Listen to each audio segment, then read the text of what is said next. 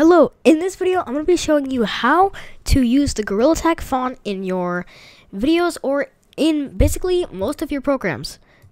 This won't work with like any garbage programs or any programs that don't support custom fonts. So basically what you're going to do is you're going to want to head into the link that is in the description below, and you will be greeted with this page. This doesn't concern you, so don't pay attention to that. Basically, at the top right, all you're going to do is click the download button.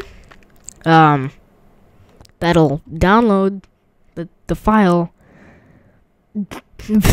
obviously. Then you just want to open the file, which will appear in your downloads. And then once you want to do is you want to press install. I already have it installed, and so I have to click yes. You're not going to have to click yes. Basically, you'll be greeted with this, and it'll just it'll install the font, and then you can just close out of everything, and this will already be available to use in your programs that support custom fonts.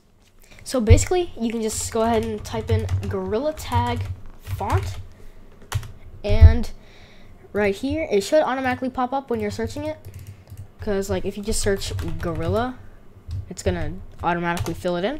And then once you've done that, you can start typing with everyone's favorite font from everyone's favorite games.